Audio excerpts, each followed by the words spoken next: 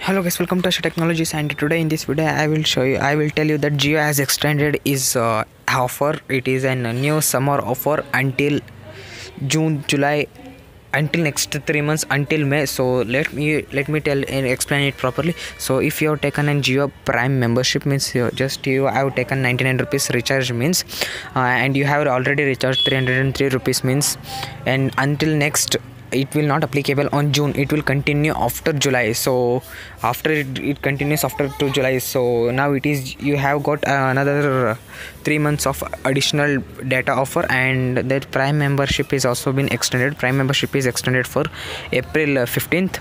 So use that Prime membership. And that's it for this video, guys. If you like this video, give a thumbs up, and if you're not subscribed to my channel, hit that subscribe button down below. I will see you in my next video.